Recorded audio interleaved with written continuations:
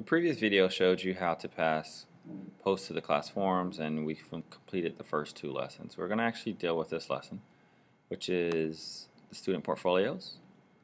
And what I'm going to do is, just to show you, I'm going to go back to first grading term. And you can see I've completed the first two. The next task I need to do is create my student portfolio.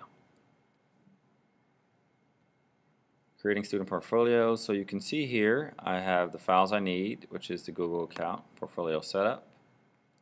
I have the instruction here. I also have a class rubric of what I'm looking for. And then on the rest of the page it says build your portfolio. Use the rubric to make sure that all the required content is done for this assignment. And then I need to upload something. So let's go back to the instructions that I've gotten. Go to Gant, I signed in, I did this.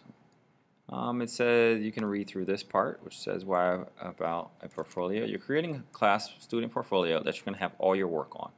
By the end of the year, you can send that link out, which will be a website with all your work to add to your resume, to add to apply to a college, to show to friends. So to create your portfolio, get started, go to sites.google.com. Well, I'm going to tell you, I've put a link here at the very top where it says portfolio, so I'm going to go there. So this is sites.google.com, which you can see. And I already have some portfolio examples, but what I'm going to do is I'm going to go ahead and create a new one. Make sure you logged in and press create. So I can press create here. Next step, what it says is browse the gallery for more. I can see browse the gallery for more here. Select the school and education category. In the search box type Gant and press enter. So schools and education, I'm going to type Gant. Now you select the actual class you're enrolled in. Don't select AP Computer Science unless you're enrolled in AP Computer Science. I'm going to do game design as an example, and I'm going to push select. Now you can see I selected Gant student portfolio. I selected not game design. If you're in an AP Computer Science class, select the correct template. And you're going to name your site. And you can say, obviously, Jamie Gant's portfolio.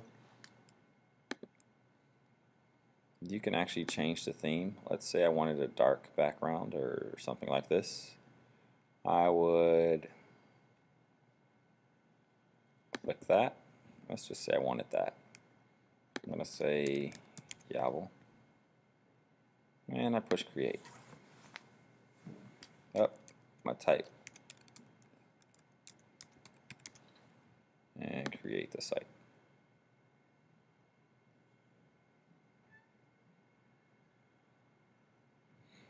So it's going to create a student portfolio.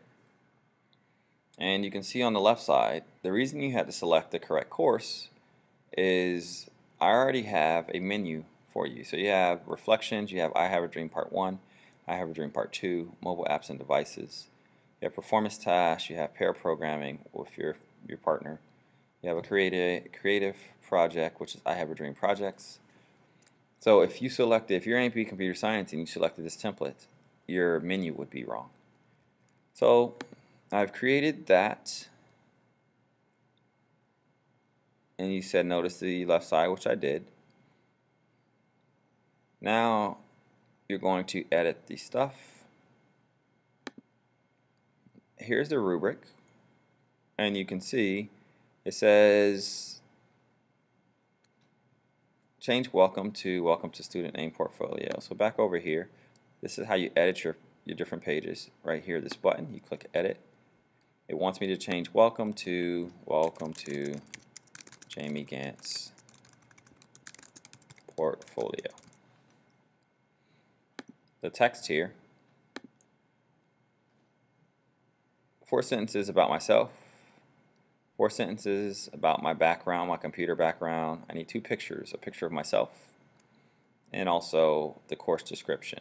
I'm going to show you how to get the course description. So back over here, you'll change this content, obviously. Add your pictures, add that stuff. But to get the course description, I'm going to go back to my Game Foundations class.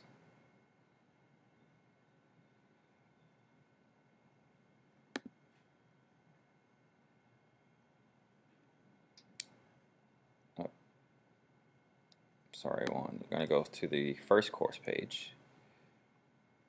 And you can see the courses are listed here. This is the first one, Game and Simulation Foundations. It opens a new browser.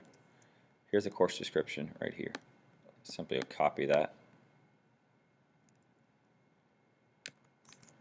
And put that on here. And then I'll add my other items. When I'm done with that page, I'll push save. You're also, if you look at the rubric, that's your home page. You're going to add all these things. Your partner page, you're going to add all these things. Where's the partner page? The partner page is right here. Pair programming, first grading term partner. You're going to update this page according to the rubric. And again, to update the page, you're going to do edit here. Alright, so I'm ready. I've completed all my stuff. How do I turn it in? Upload document. Copy the web address from your browser into the text or a notepad document. Save the file as date login and upload your file. So what I'm going to do is go ahead and go to my home page. This is my portfolio. I'm going to copy it. I need to start a text editor.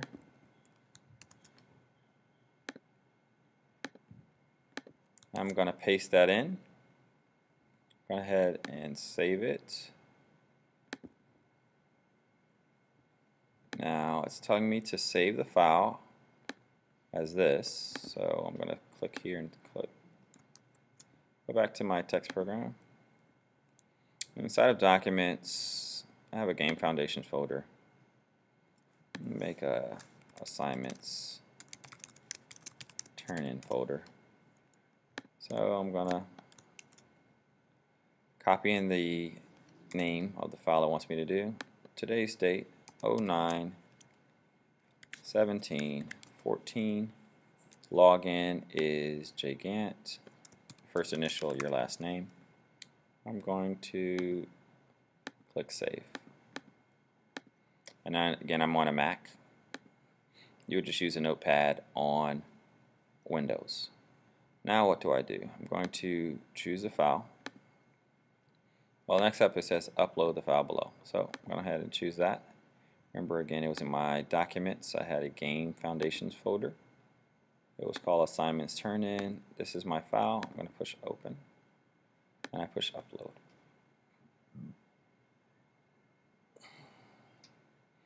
You can see now it gave me 5 additional points, and now this is actually green. This has been the tutorial on how to create your student portfolio. Obviously, you have to go in and add a couple things. You have to add all your background information, but this is how to turn this assignment in.